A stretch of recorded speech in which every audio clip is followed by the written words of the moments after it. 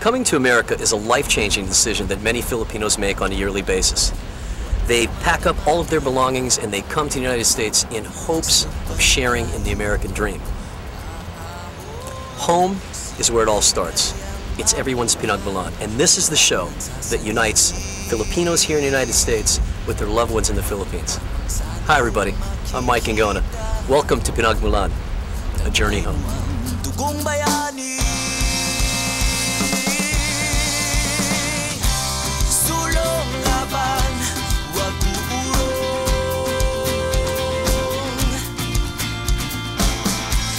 Pakinggan sa iyong puso ang sigaw na dati bulong. Sulong laban, wag uurong.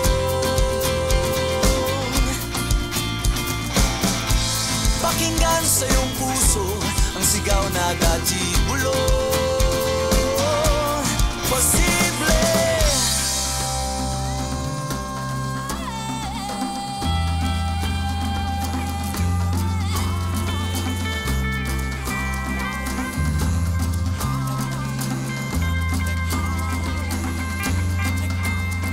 Posible kayang matikman, tamis ng gintong minimithi. Sa kagat ng bawat laban, magtatagumpay kang muli.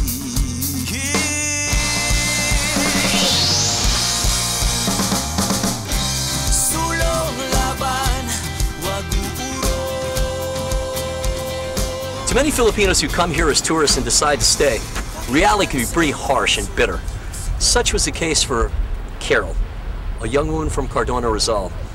She gave up everything she owned in the Philippines to come here and live as a TNT, always running, always hiding. She battled adversity for 13 years and persevered. Today we hear her story, her journey back, her Pinagmulan.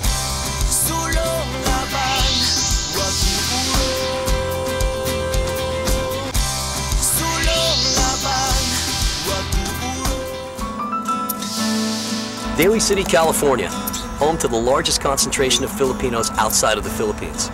Pinoys have been flocking to the city since the 1970s, and for many good reasons. It's just 15 minutes away from beautiful San Francisco, there are many jobs available, and the Baguio-like weather is pleasant all year round. And of course, to top it off, your friends and family are always literally just around the corner.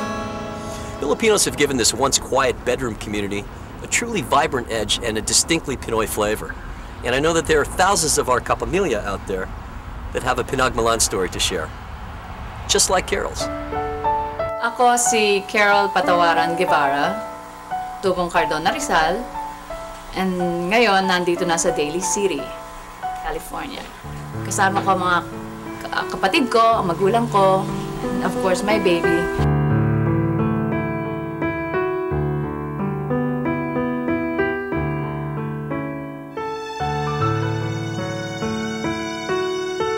Pag may gusto ko, bili mo ako. Shopping mo ako. Lita ka? Tara na nga! Kahit galit siya, bibili pa rin niya ako. Oh, she would always like take me shopping with her. Shopping pag may pera. Pag walang pera, di wala. And usually she would just treat me out, you know, buy me stuff. Nga pa siya ng mga bata sa sinashopping niya, tapos nandun na sa Chuck E. Cheese. Ako, ang maya't maya may kinakain. Kung saan-saan sila nakapunta. Sa in and out. Minsan gisingin ko ang anak, doon ka, let's go, in and out. Okay, mami, let's go. Punta kami dalawa, kakain kami. Ganyan kami. Ganyan ako, mahilig talaga ako kumain.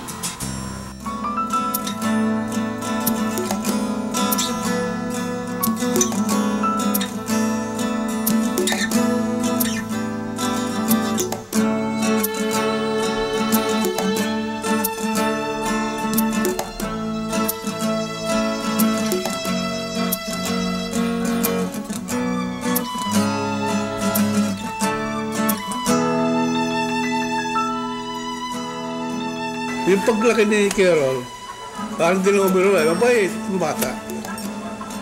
Saka masunurin sa mga magulang. I think I just remember her taking care of me, just babysitting me at home. Pag kailangan ko ng Makakasama, makakatulong nandiyan kagad siya. Kung mayroon kami kailangan sa kanya, sa tumutulong sa amin, basta ng mga bata mo. Well, kaya lang kung may sumpong. Nung mga wala ako sa trabaho, hinahanap nila ako. Wala rin po. Kasi ako naman laging magulo rin kasi. Para akong bakala. Sabi nila. Talagang mahilig mag-lapatcho. Yan ang number one sa amin. Mahilig mag-lapatcho. Siyempre, nung nagkakaedad na, medyo ang gusto, di gusto na. Pag ginusto ko, ginagawa ko. Pinaghihirapan ko. Carol is now living the American dream in Daly City, but the path was far from simple and painless. It was in New York City that Carol first had her taste of America after leaving the Philippines as a tourist in 1993. Yung pagpasok pa lang niya ng New York, siya binaksak para mas madali daw yung interview. Tapos pagdating doon, wala pang pumikap sa kanya, wala mga kamag-anak na pumikap sa kanya doon. Nakituloy pa siya sa isang kasabay niya sa airplane. No, eto na ako, nagpapanik na ako. But then, yung na-meet ko sa airplane, then sabi ko sa kanya, baka naman pwedeng pakisabihin mo naman sa tita mo, mag-stay lang ako for one night. Then, tawag na lang ako kay mami ko kasi wala yung sundo ko. How long did you end up staying in New York for? One night lang. So, then yun, the next stop was where? dito na, San Francisco na. Carol never took the flight back to Manila. She decided to become one of the tens of thousands of Pinoys who overstay their welcome here in the United States. She became a TNT, a Pinoy who's tago ng tago. Nung una, medyo gusto ko pa rin namang umuwi, but nung mag-stay na ako rito, sabi ko, dito na lang siguro talaga ako kasi mas hirap ang buhay sa atin eh. Okay. Compare dito kahit pa paano. Do alam ko magti-TNT ako. Were you scared at all? What was it like to be a TNT in Daly City? Mahirap. Siguro kaya dumating kami ron sa point na nasasaktan ako. In 1996, Carol decided to get married. As the wife of an American citizen, she could easily be petitioned, and within a few months, probably get her green card. But unfortunately, it didn't work out that way. Ang sabi niya sa akin, baka raw pag pinitisyon niya ako, iwanan ko siya. Parang iniisip lang niya, siguro gagamitin ko lang siya para magkaroon ng green card. And then one time na nag-away kami dalawa, nakita ko yung plastic bag ko, pinaglalagyan ng mga papers ko, nakita ko na may gumalaw. And then sabi parang tinanong ko siya, sabi ko, anong kinuha mo ron sa lagayan ko? Sinabi niya, naharap raw niya yung passport ko para ipapadeport niya ako. Carol suffered through her husband's abuse and neglect for 4 years before she even decided to do anything about it.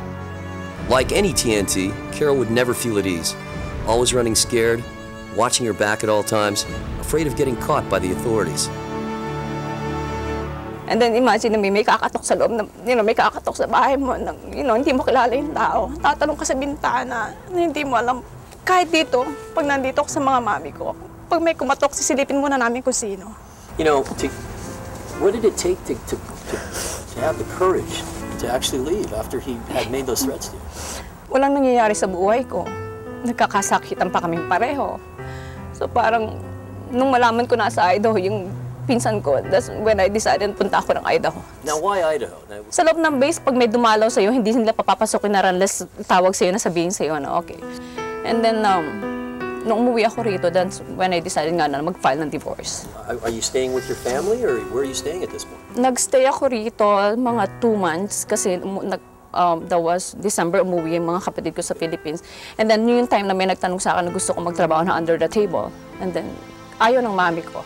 Actually, sabihin na matigas ang ulo ko, pero waitressing sa isang bar, parang, alam mo na mga Pilipino parang hindi magandang tignan. Pero sabi ko nga nun, kung hindi ko gagawin yan, paano ko makasusurvive? When Pinagmulan returns, Carol finally finds salvation in a twinkle of an eye. What does it take to finally come home again? This is your Pinagmulan, and we urge you to take that journey. Write to us and tell us why you haven't been back to the Philippines in years, but now feel the need to make that trip back home. Email us at pinagmulan@abs-cbni.com or send your life story to Pinagmulan The Journey Home, ABS-CBN International, 150 Shoreline Drive, Redwood Shores, California, 94065. Sulong laban, wag pupuro. Welcome back to Pinagmulan The Journey Home. Carol finally divorced her husband after suffering for 4 long years. But it wasn't long before she met another man. But this time, somebody makes good on a promise. Doon sa pinagtatrabahuhan ko sa gabi, nag-waitress di pa ako. And then, ito yung isang grupo ng, customers pumasok. Pero, he's a tall guy, 6'1".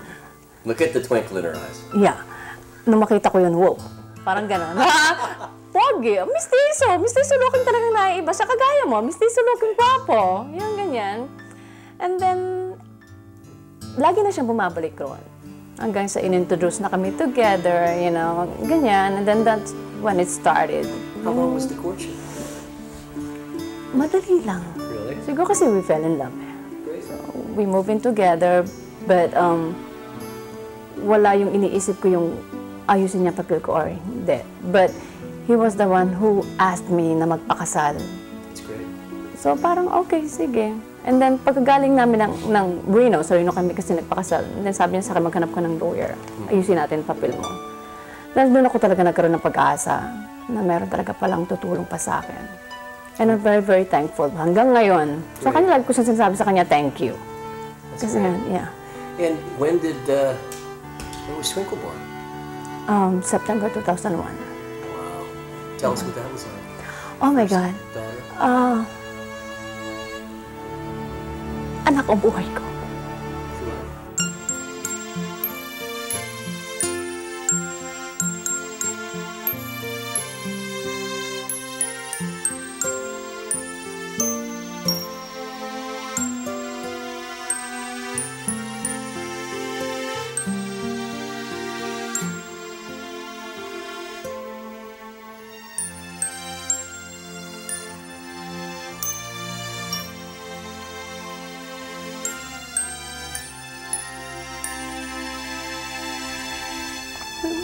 Parang gagawin ko lahat para sa anak ko.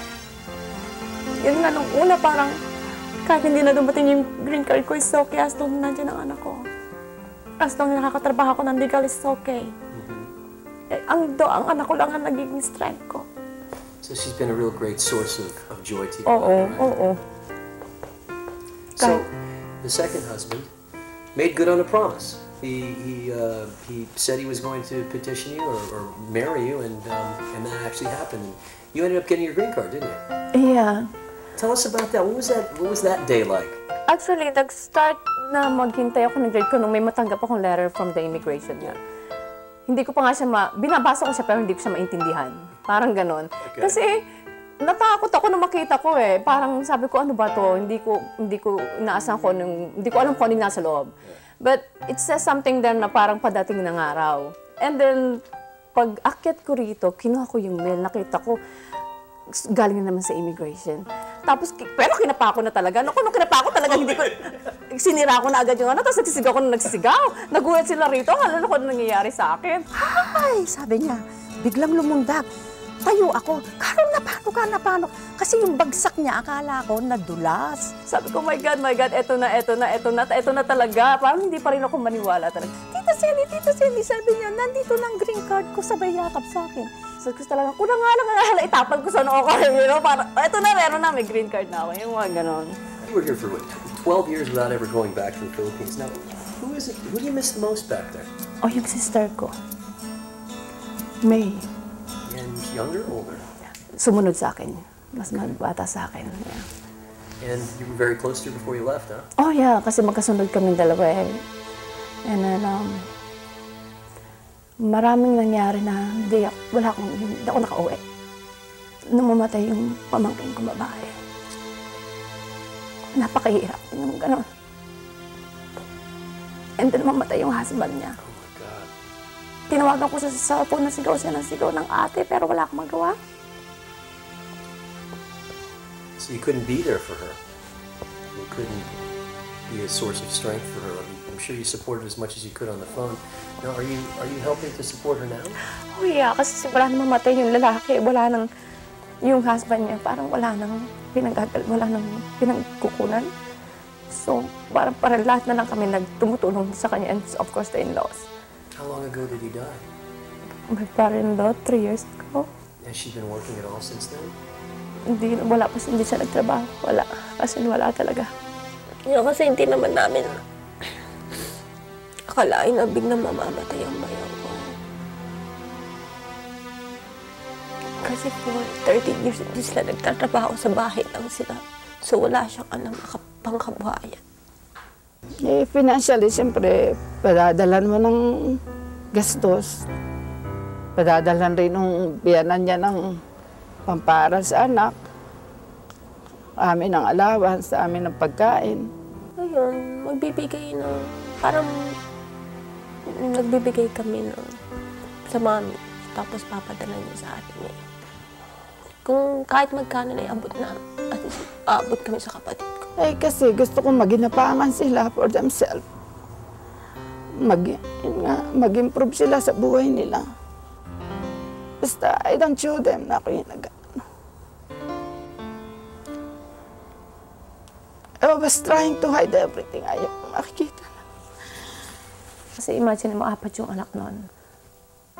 Kaya parang, kahit papaano, gusto ko siyang matulungan.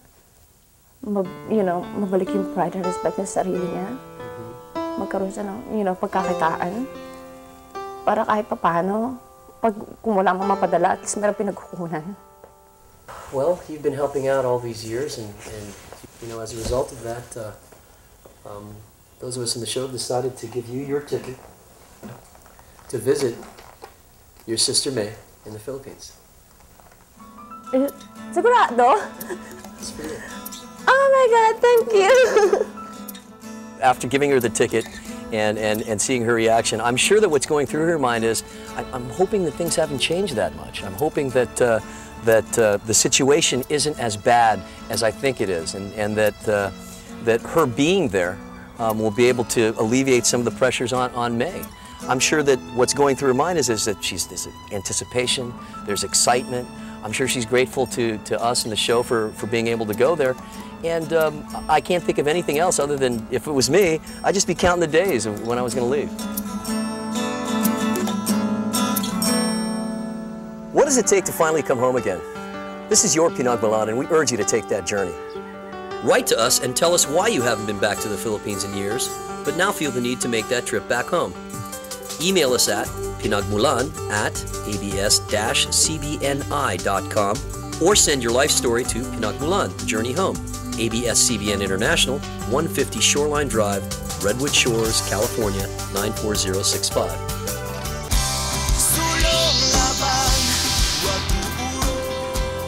After 12 long and hard years, Carol finally makes it back home to Manila.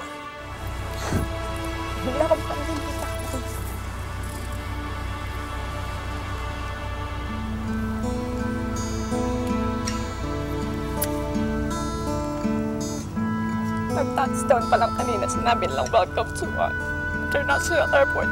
Naano na ako. I don't know, hindi ko ma-explain yung feeling.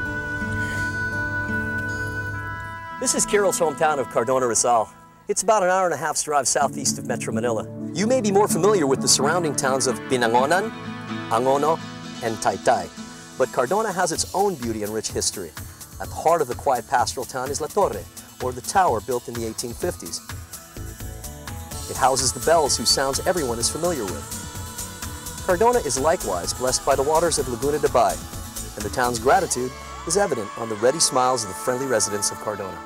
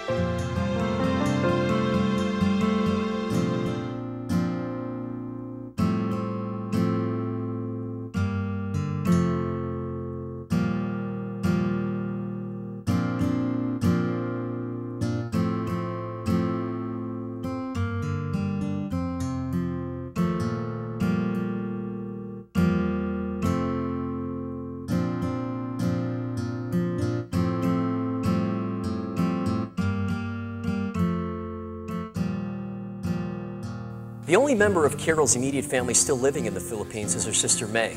They haven't seen each other since 1993, and Carol's on her way to May's house right now in Cardona, Rizal. But here's the plan. May doesn't know that Carol's actually in Manila. We've told her to gather her friends at the house so they could talk to Carol live via satellite.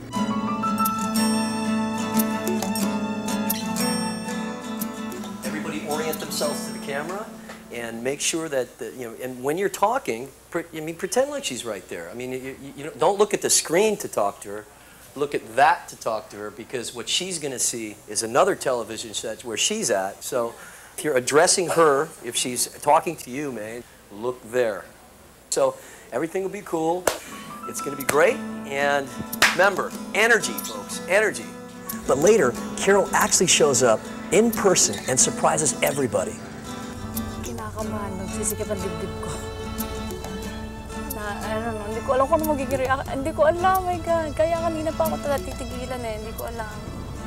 Nung bata pa kami, dito ako naglalaro sa kanila. Nagtutumbang preso kami, nagtataguan.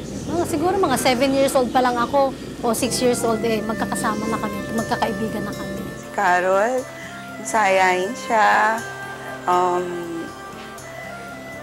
Mabuti siyang kaibigan sa akin. Kung ano yung gusto niya sabihin, ang sabi niya. Tapos, sweet siya. Wala pang atis. Kung may atis, bibili ako na isang kaeng. Namimiss ko yun. Wala nang iba? Ano to? Magkano to? 60 o dyan, dito 80. What do you mean 60? Isang per kilo? Matamis ba? Ito yung dalandan, di ba? Matamis ba ito? Malalak. Oh, this dalanghita? Matamis ba? Sigurado ka. Pabilan mo ako. Pabili mo ako. Magkano? Ha? Oh. 230? Hold on, okay? Magpapalit ako kanina eh. Let me... That's 200.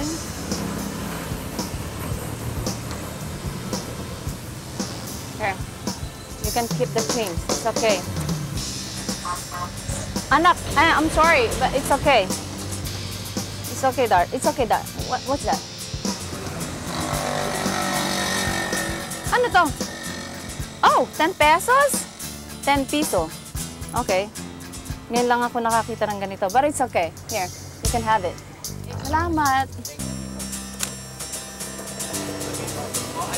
Wala pa $5. Oh, wala pang $5 yan, si. Masaya na ako. With bagoong mamaya. In those years that Carol has been there since 1993, have you had much contact with her? How? Yeah, through phone. It's in those years that she was there. Did she tell you what her life was like? Yes. What did she tell you? Yung sa relationship niya, nagsabi siya sa akin. May naka-live-in siya.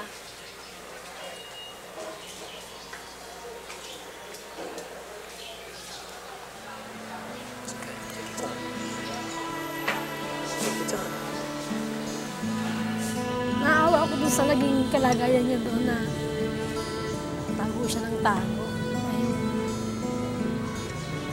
Yung sinasabi ni May na hindi nga makauwi si ate kasi may problema pa. Hindi pa naayos yung papers niya. Nalungkot ako nung malaman ko yun. Kasi yung hirap na pinagdadaanan niya kasi hindi siya makapagtrabaho ng maayos. Tapos battered woman siya nung time na yun. Okay, hindi ko na alam tong lugar na to. Doon naririnig ko kung ano yung lugar na to. Hindi ko na siya talaga inabutan. Ito ang gusto ko mapuntahan uli. Gusto ko siyang mapuntahan. One time, maghahanap ako ng yung may-ari ng ganyan. Gusto ko ulit siyang maranasan. In a few minutes, papunta na ako sa bahay. Hindi na ako makaintay talaga para makita ang kapatid ko, para ma-surprise sila. Hindi ko alam po, kinakabahan ako na naninigas ang tuhod ko na para ako magkukulaps. I don't know, baka nga bigla na ako magkulaps mamaya. Hindi takot, pero excited kasi ako. Oh, wow. Sandali na lang. Now, you're a single parent, right? Yes. Okay. Your husband passed away how many years ago? 3 years. Well, what's the last 3 years been like without him? Siyempre, mahirap kasi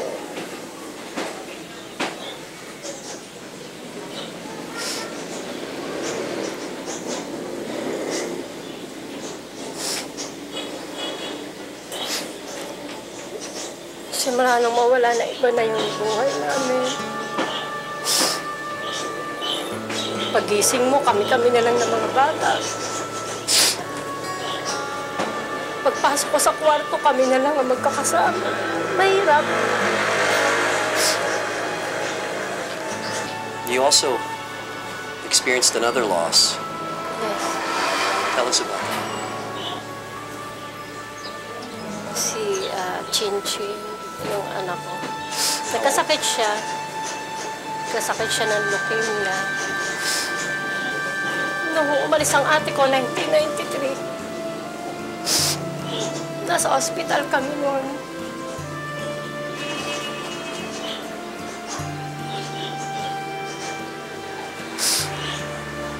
Nagpunta siya sa hospital. Sabi niya,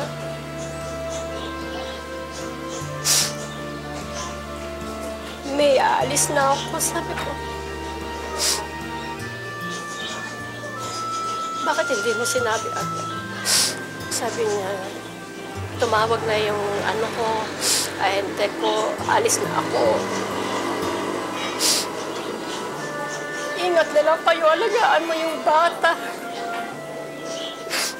1993 yun. Hindi ko matandaan, parang November. April of 1994 nang mamatay ang anak ko. Nang tumawag, sinabi ko sa kanila, iyak nang iyak ang ate ko kasi hindi siya makauwi. Iyak siya nang iyak.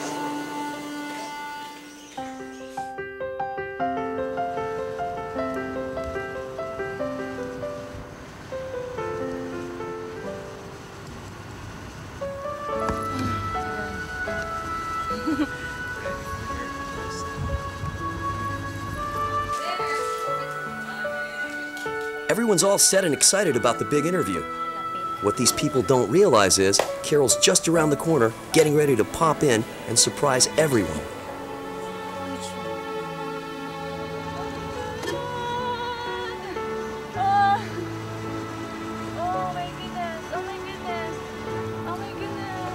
Baka nakatingin sila sa labas, hindi pa sila nakatingin sa labas.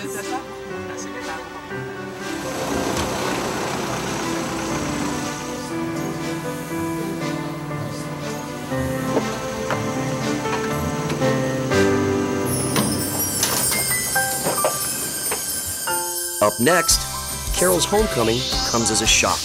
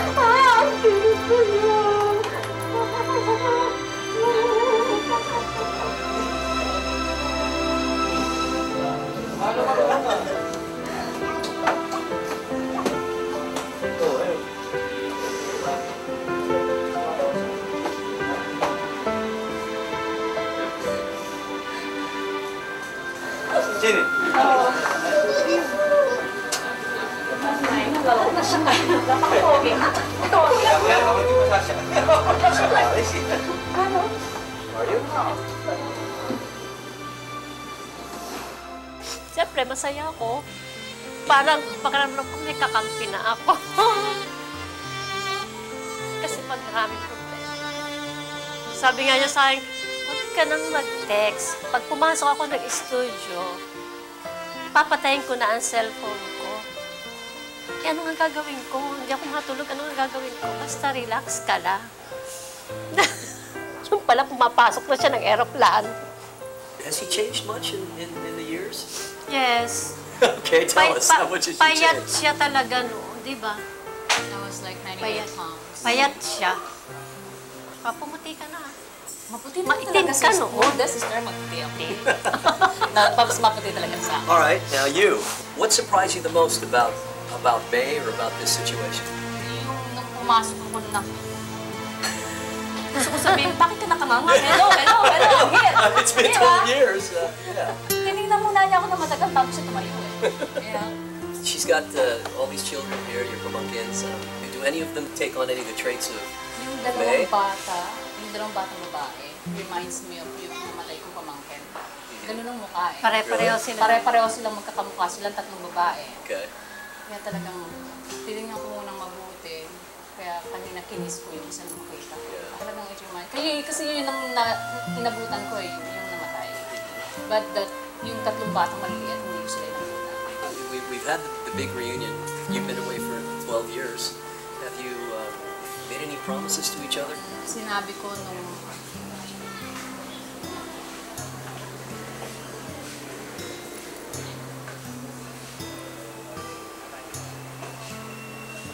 kung matay yung brother-in-law ko, sinabi ko sa kanya na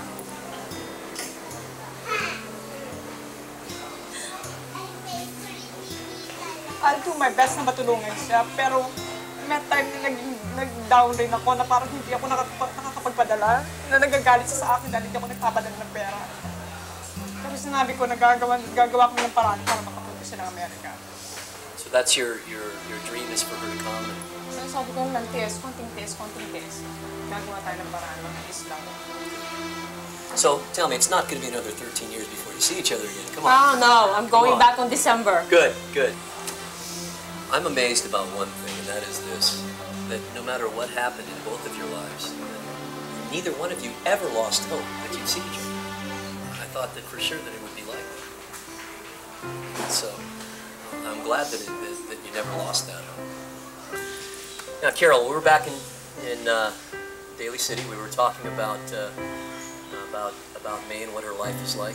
We all know that life is tough here in Cardona. We know that it was especially tough for her, and that you talked about wanting to help your sister in some way, and wanting to sustain her, and wanting to give her something that would sustain her here. So the people here at Pinagmulan would like to show you a little something that we've got. So if you follow me outside, we'll show it to you. Come on out.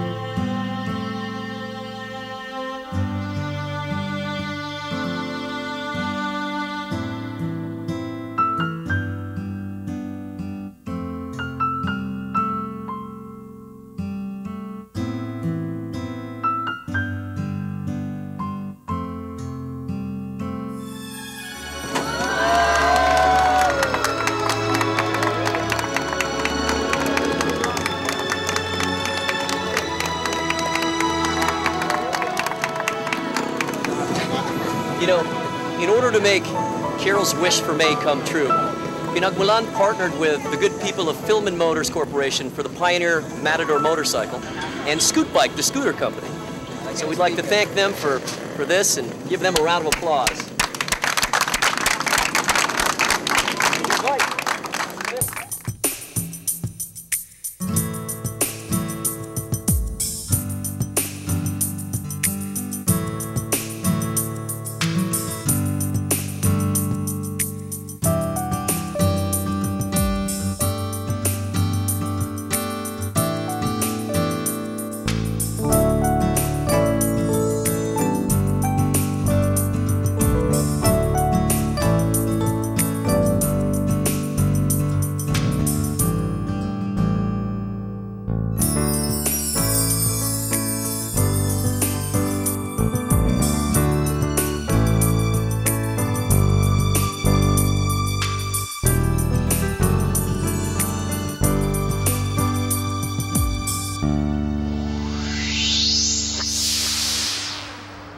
What does it take to finally come home again?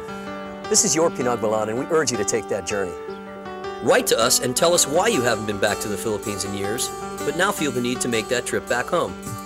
Email us at pinagmulan@abs-cbni.com or send your life story to Pinagmulan The Journey Home, ABS-CBN International, 150 Shoreline Drive, Redwood Shores, California, 94065. You know, the one thing that I saw that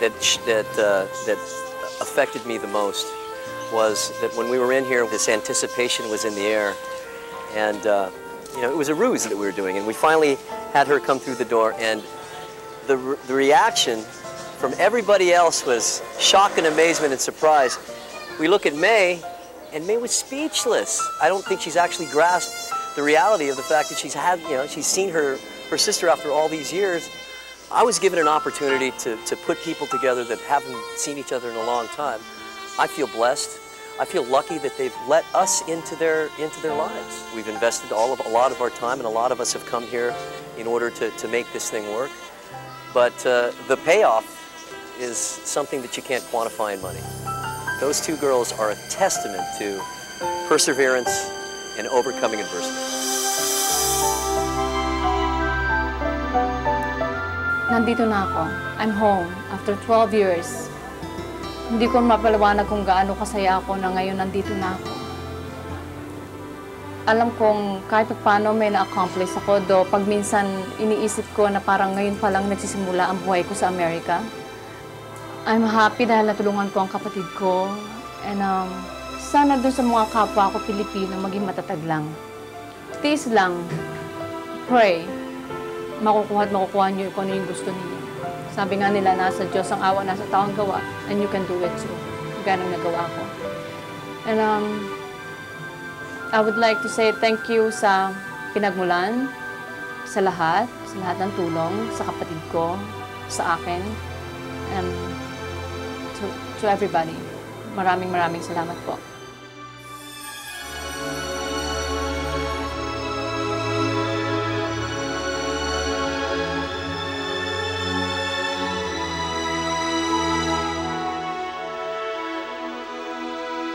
This is Carol's Journey Home. Thanks for being with us. This is Mike Cardona from Cardona, Rizal, urging you to take that journey home to rediscover your Pinagmulan.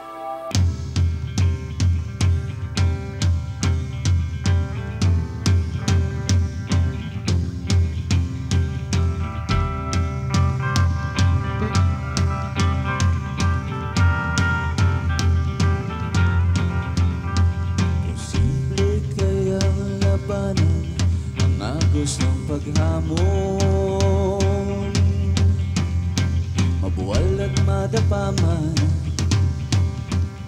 sabay tayong aahon. Posible kayang mabura alilangan sa sarili, ang tapang sa loob makikita, taglay mo ang dugong bayani.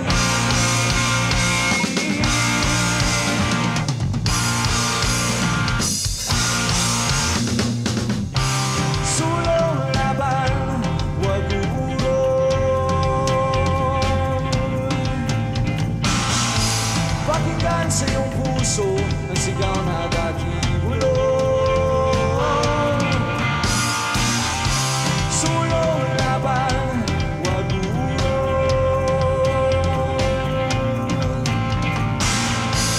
Pakinggan sa iyong puso, ang sigaw na dati bulong. Posible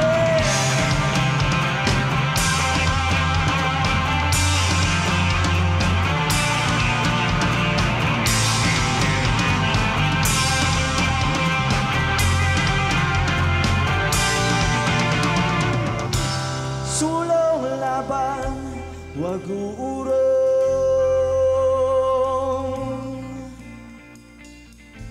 Pakinggan sa iyong puso ang sigaw na dati bulong.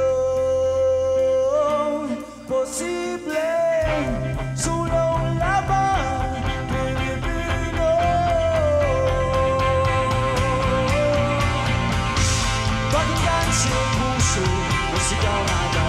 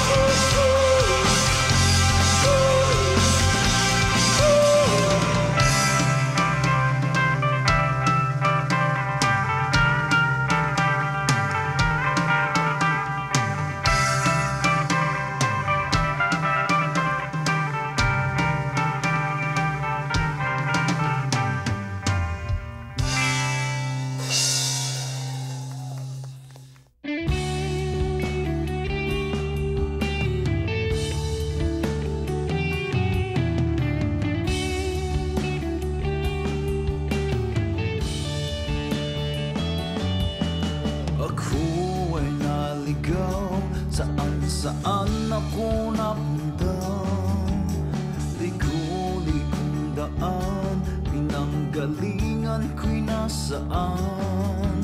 Ako'y hirap ng lumaing, ako ngayon ay babalik.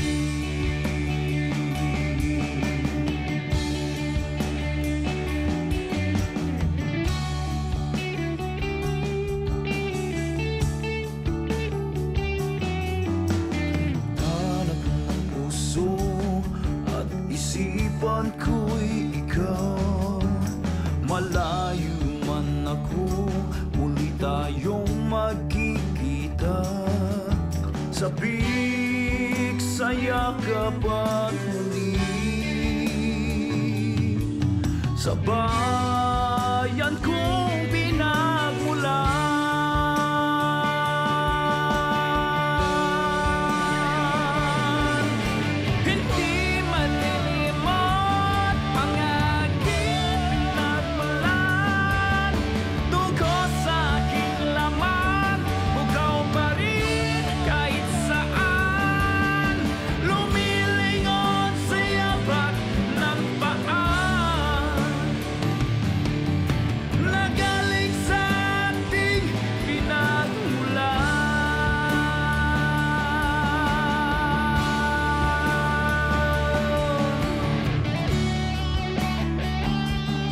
Maligayang pagbati sa mga nanonood ng The Filipino Channel.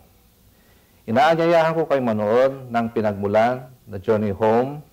Ito ay nagsasaad ng tunay na buhay ng mga Pilipino na matagal nang nawalay sa inang bayan at muling nananabik na makita ang ating bansa. Noong napanood ko ang Pinagmulan, ako ay masaya at nalungkot. At ito ay nagsasaad ng tunay na buhay ng ating mga kababayan sa buong mundo. This program is in line with the Philippine Department of Tourism's new campaign, The Grand Homecoming. In this light, I'd like also to invite you to visit our country, the Philippines. Sama-sama tayong manood ng Pinagmulan The Journey Home. Maraming salamat po. Kamusta mga kababayan at ang ating minamahal na subscribers ng TFC? Ako po ay nandito para paalam sa inyo na may napakagandang programa na dadating po sa TFC.